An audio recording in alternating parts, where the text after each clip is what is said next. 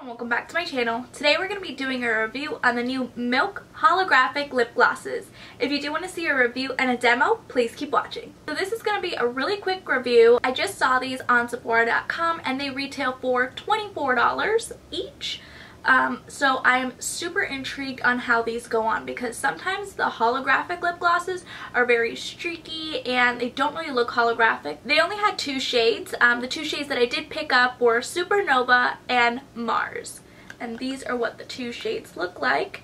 And this beautiful packaging. I love Milk's packaging. It's very simple. I love this holographic detail on the packaging. It's so cute too. And this is 0.32 ounces or 9 grams each. So when you open it up, it does come with a little doe foot applicator. I'm just going to swatch this on the back of my hand like I always do. This is the shade Supernova right here. It's so beautiful and holographic. Wow, that's really pretty. Let's just see what this looks like on my lips.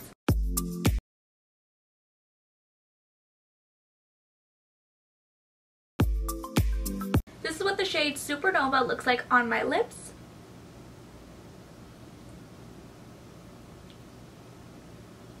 So I did mention earlier that it was a doe foot applicator, but it really isn't.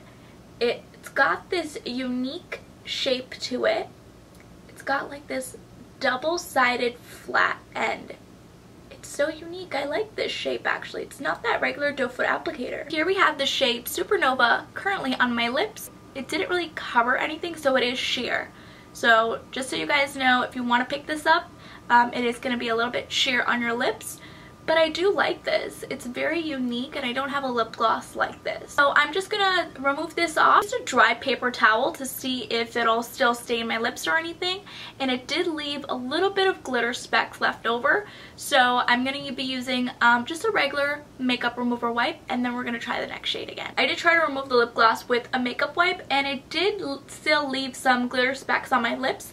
I'll zoom you guys in again so you guys can take a look. It did leave some glitter specks on my lips, as you guys can see, which I don't mind at all. I happen to love glitter, so it doesn't really bother me, but the only thing that bothers me is if a lip product stains my lips. Next shade that we are going to be trying on is the shade Mars. I have this beautiful holographic packaging, which I love, and when you open it up, you have this cute little unique applicator. So this is the shade Mars right here. This is such a pretty color as well. I love both of these shades, to be honest. Let's see what this looks like on the lips.